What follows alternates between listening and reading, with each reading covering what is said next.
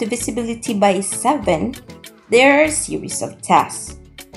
First is to double the last digit, then subtract it from the number made by the other digits. The result must be divisible by 7. We can apply this rule to that answer again. Let's have a little side note of the multiples of 7. And then our first example is 9,215. What is the last digit? The last digit is 5. Now the rule says that we should double 5. It gives us 10. And then subtract it from the number made by the other digits. The number made is 921.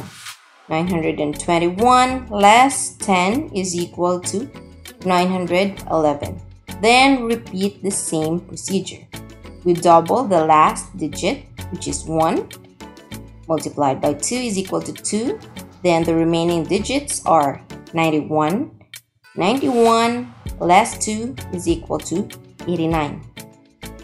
Next is we double again the last digit, that is 9. It gives us 18.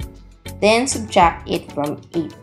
8 plus 18 is equal to, well, if you're in middle school or high school, you already know how to subtract integers, the rules of signed numbers, which means that you can answer this. It is -10. But don't worry, if you are still in grade 4 and you don't know the rules of signed numbers, you just simply subtract 18 less 8. The answer is 10. Still, 10 is not divisible by 7, which means that 9,215 is not divisible by 7. Another example, 1,093. We double the last digit, that is 3. It gives us 6. We subtract 6 from 109. The answer is 103. Again, we double 3. It gives us 6. We subtract 6 from 10. The answer is 4. Still, 4 is not divisible by 7, which means 1,093 is not divisible by 7.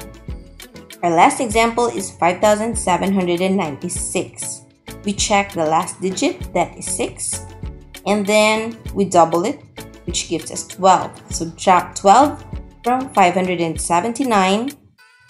The answer is 567.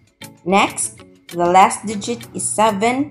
We double 7. It gives 14. Subtract 14 from 56. The answer is 42. Now we know that 42 is divisible by 7, which means that 5,796 is divisible by 7.